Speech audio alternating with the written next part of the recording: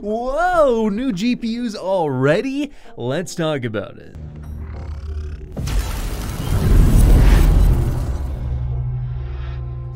Ooh, that's right, we got even more exciting tech news today, guys, and this time you might want to make sure you're on the toilet before you watch this one because it might just squeeze it all out of you. That's right, we're talking about not only new GPUs coming up, we got another very exciting story that I want to start off with. It's definitely going to be a huge deal for the PC gaming market, so definitely get those eyes glued right onto your phone, and if you need to bring your entire desktop into the bathroom, go ahead and do so now. But with that out of the way, since you got your desktop straddled between your legs, let's get into that first story where, yes, we will be talking about the next generation of CPUs. And even if you're very satisfied with your current CPU and you don't want to upgrade, I seriously suggest sitting through this entire first story, guys, because this is very, very exciting stuff for the whole PC market. That's right, we're going to be having new CPUs coming out from Intel that are going to be targeting an absolutely insane over 50% performance per watt increase over their current CPUs. Oh my god! Now, this information comes from the Twitter leaker, one Raichu, who stated, quote, "The target of Meteor is to realize 1.5x plus efficiency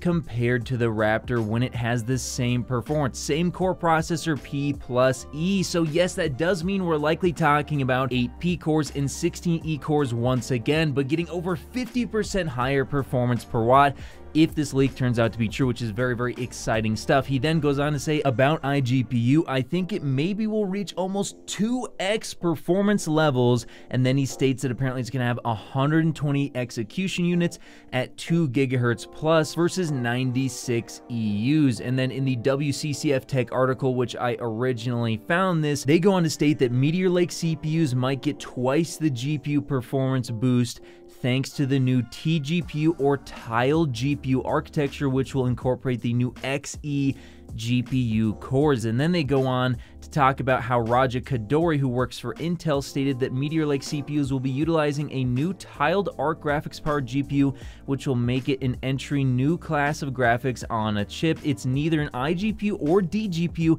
and is currently regarded as TGPU or tiled GPU slash next-gen graphics engine. The Meteor Lake CPUs will utilize the brand new XE HPG graphics architecture, allowing for increased performance at the same level of power efficiency as existing integrated GPUs. This will also enable, and this one's a big one, guys, enhanced support for DirectX 12 Ultimate and XeSS features that are only supported by the Alchemist lineup as of right now. So this is very, very exciting news, guys. I am clenching up as we speak because not only are we talking about far more efficient CPUs coming out from Intel, which is greatly needed, because although they do have the performance lead on desktop, they do seem to be a little bit behind when it comes to performance per watt, at least in those multi-core scenarios. They actually do have very good performance per watt when it comes to gaming, but once you start loading up all those cores, yes, it does start to get a little bit dicey when it comes to the power you're gonna be drawing. So it'll be very good to see if Meteor Lake can improve upon this at over 50%. That would be absolutely fantastic. And even more exciting is the 2x plus uplift we could be seeing out of the integrated GPUs. But now let's go ahead and talk about something very, very exciting, guys, and that's that there's new GPUs already. We just got some. How could this be? Well, let's go ahead and take a look at this. So something very exciting happened today. A bunch of new graphics cards are hitting the market, and yes, they have massive performance increases over the last generation. These things are absolutely insane. Some of the biggest performance increases we have ever seen. So let's go ahead and take a look at some benchmarks. Now, this one is from Hardware Unboxed, and we can see here that this new GPU is indeed a massive performance increase. It can be up to over 70% faster than their last generation counterparts in some scenarios, and at 4K on average, about 58% faster. So yeah, that's definitely a huge deal. Now, the GPUs in question are actually a whole new series from the RTX 40 series for mobile SKUs. Now, I know a lot of people here are majorly into the desktop scene, but I do think we gotta talk about mobile stuff, guys, because it's starting to get really, really good. So the RTX 4090 Mobile is not only able to achieve an insane up to 70% plus performance increase over the mobile 3080 Ti, but on top of that, it's doing it at between 150 to 175 watts. And guys, this is a huge deal because it means that laptop gaming is getting significantly faster,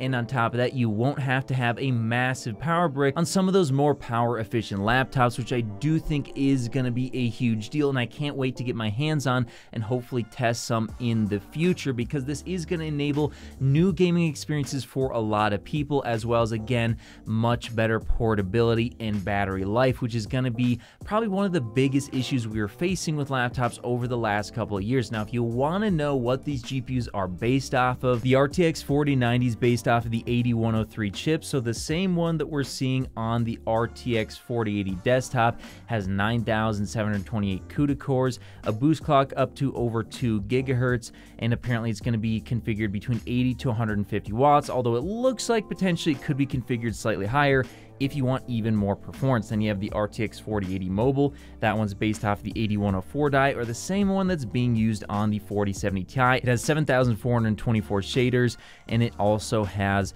12 gigabytes of G6, which I forgot to mention. 4090 has 16 gigabytes, so that's actually pretty good on a 256-bit bus. This one's 12 gigabytes on 192-bit bus, and will be configured between 60 and 150 watts. And allegedly, we're getting a 4070 Mobile on 8106, which is going to have 4,608 cores, 8 gigabytes of G6 on 128-bit bus between 35 and 115 watts. The 4060 Mobile on the 8107 with 3,072 cores with 8 gigabytes of G6 on 128-bit bus between 35 and 115 watts. And then finally, the RTX 4050 Mobile on the 8107 GPU with 2,560 CUDA cores, 6 gigabytes of G6 on a 96-bit bus, and a TDP between 35 and 115 watts. And I think, once again, taking a look here, what we're gonna be seeing is the sweet spot will likely be the RTX 4070. If you can get that configured at around 100 watts, I do think you'll be getting decent power efficiency and also a massive performance increase over the previous generation of GPUs. And plus, getting all the AV1 decoding support and all that sort of stuff,